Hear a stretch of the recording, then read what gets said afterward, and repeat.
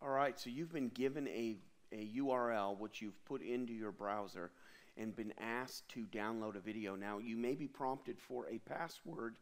If so, please see the other video on how to use a password here on Vimeo, I guess is how you pronounce that. So we put in the URL here, and now we see the video on our screen. Here, of course, we're using a Firefox browser. Now we're going to click on the download button right here, and we're just going to say which type of file we want to download. So let's just say we want to download an SD file. So we're going to click on SD. Now notice that the video comes back up again. Give it just a minute here, and it's going to come up in a smaller resolution because we picked SD, by the way, and we're going to see that it's coming up on the screen. Now what we're going to do is we're going to have to save this video. A little different than other browsers, so it's important that you understand each browser is just a little bit different.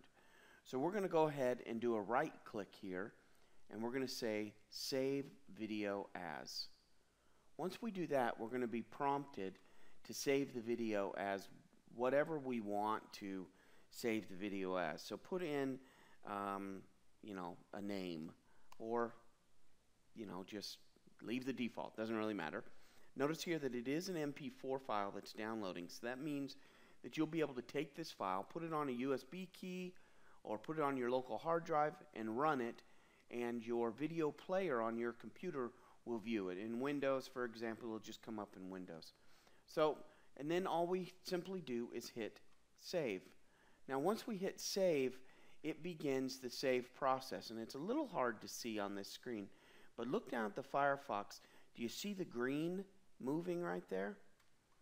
So that green moving means that that file is being downloaded, and once that file's downloaded, it's going to prompt you and say all files have been downloaded, and you'll be good to go.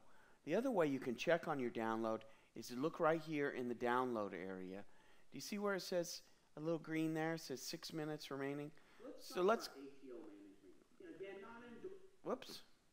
Let's go ahead and just click. Sorry about that. The video kept going. Let's go ahead and click on downloads here.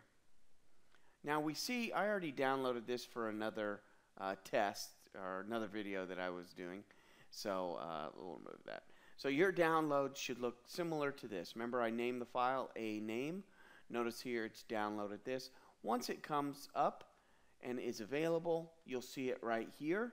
It'll all be in here, and you can right click and say open containing folder, and then it'll take you directly to the file itself, and then you can copy that file and do whatever it is that you need to do with it.